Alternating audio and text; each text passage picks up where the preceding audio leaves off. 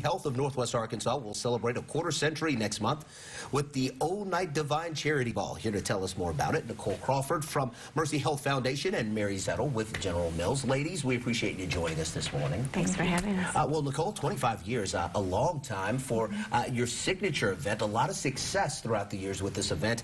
Just talk about the community involvement and that support for this charity ball. The community is really what makes it happen.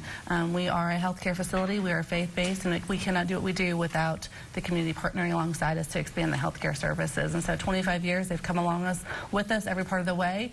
We're in constant communication about what we can do to help provide better services and programs, and they're just walking along right there with us. Can I expound on that, some of the programs that will benefit from the proceeds from this particular event? Exactly. You've seen a little construction going on, so we're working to meet our patients where they are.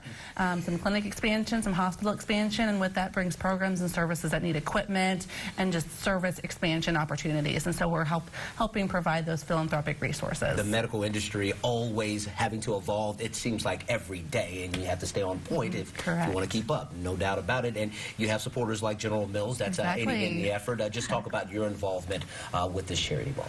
General Mills has been involved with Mercy for over 20 years, and this year we're the founding sponsor for the gala, so we'll stand alongside Walmart and the Scott family.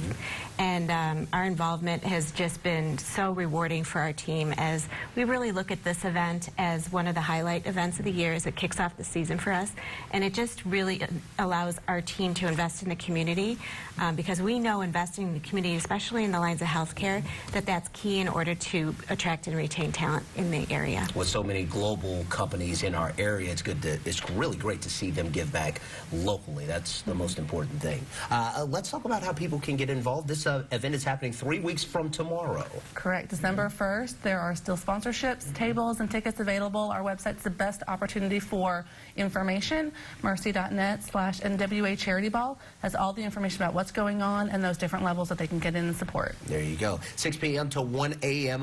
Happening on December 1st. A long night, but it's worth it if you're celebrating 25 years. You can give some good information, get some good information, and also give back at the same time and have a great time in the process. We'll have more information about this event on our website later this morning, fox24news.tv.